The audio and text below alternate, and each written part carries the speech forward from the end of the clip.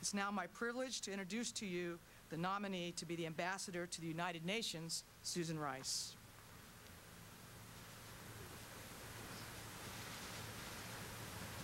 Mr. President-elect, Mr. Vice President-elect, I am deeply honored and grateful for the opportunity to serve you and our great country as the U.S. Permanent Representative to the United Nations.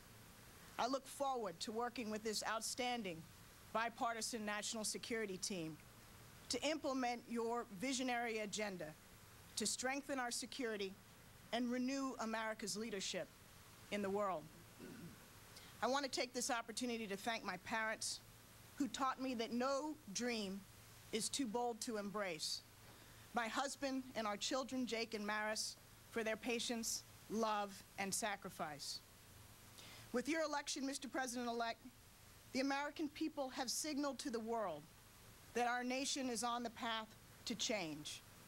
Now we must fulfill that promise by joining with others to meet the challenges and seize the opportunities of the 21st century, to prevent conflict, to promote peace, combat terrorism, prevent the spread and use of nuclear weapons, tackle climate change, end genocide, fight poverty and disease.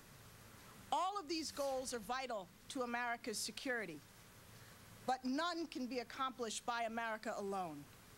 To enhance our common security, we must invest in our common humanity. And to do so, we need capable partners and far more effective international institutions. The United Nations was, in major part, America's creation.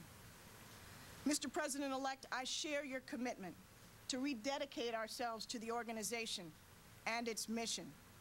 If confirmed as UN Ambassador, I will work constructively within the organization to help strengthen its capacities and achieve needed reforms. I can think of no more important time to represent the United States at the United Nations. Mr. President-elect, thank you for the confidence you've placed in me and for the opportunity to serve in this vital mission.